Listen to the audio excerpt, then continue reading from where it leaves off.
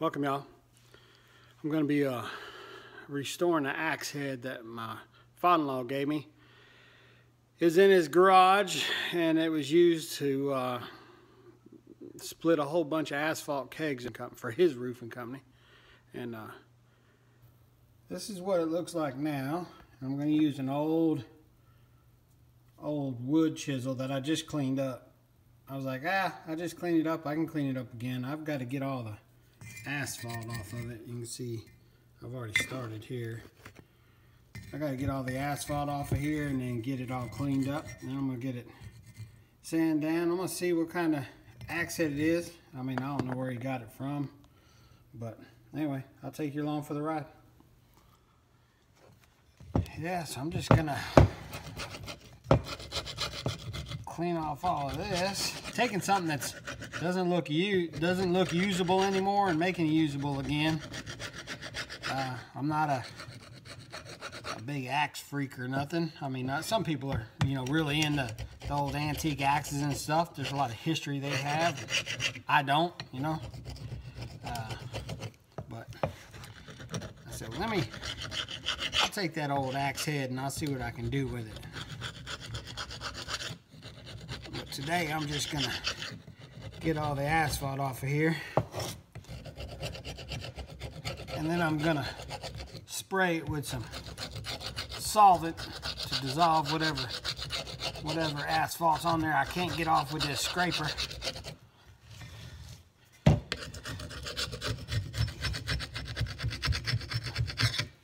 like to see if there's any markings on here to tell me what kind of, where it came from, or is it just old, cheap one from a store.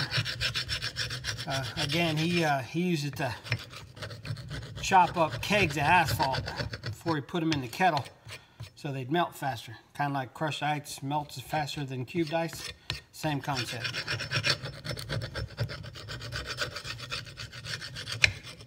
Alright, I'll get you on time lapse. Let you see the rest of this.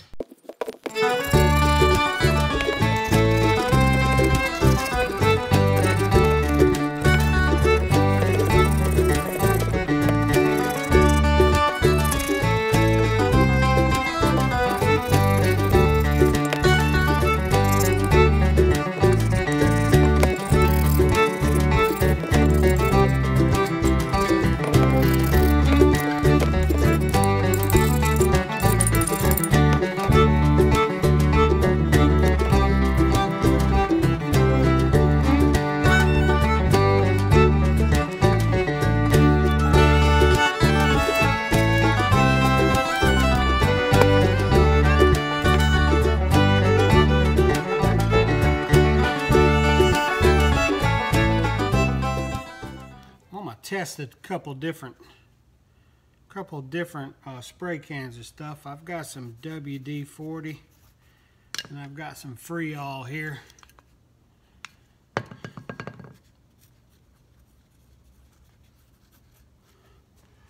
And I've got some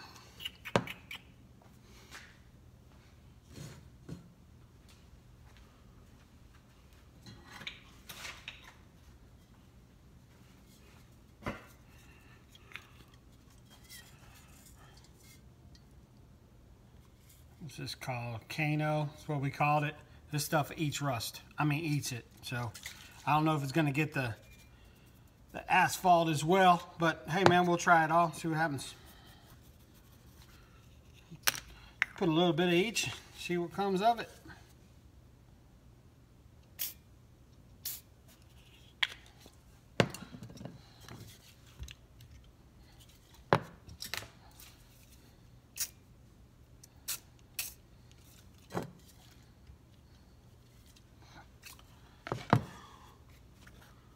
Let her just sit there and run for a little bit and see what happens.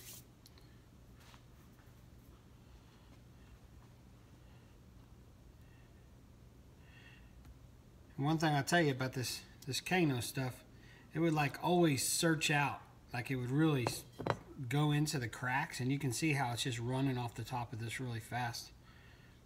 And I think that's probably why it did what it did. I'm gonna let that sit right there. I'll time lapse that and see if any changes happen.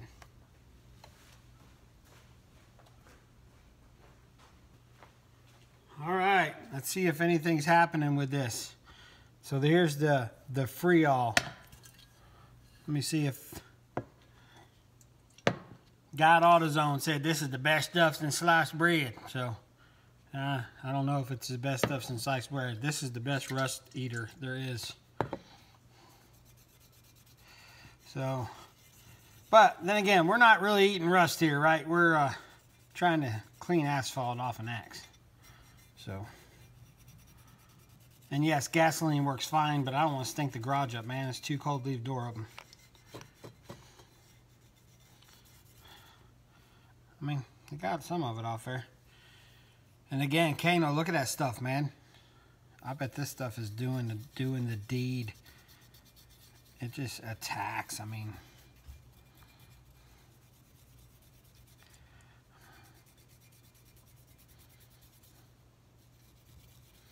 it's hard to tell on there, isn't it? All right, and here's the WD-40, old trusty WD, and it looks like WD's doing the number on that sucker.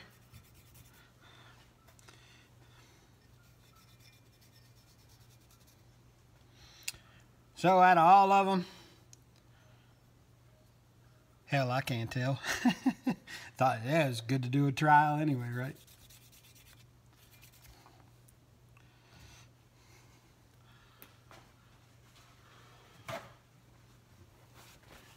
Can't say anyone's better than the other.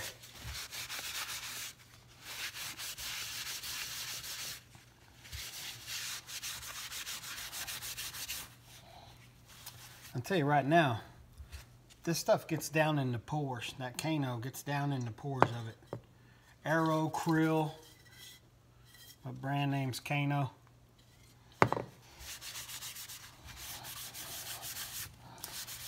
But for this, looks like old trusty WD-40 had enough solvent in it to get more of it out.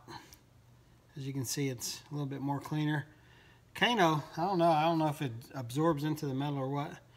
Again, a little bit more out of, well, I did more on this side than I did here. So I think I got more on I think WD-40 did the best. So we'll WD-40 this whole side and we'll watch it eat.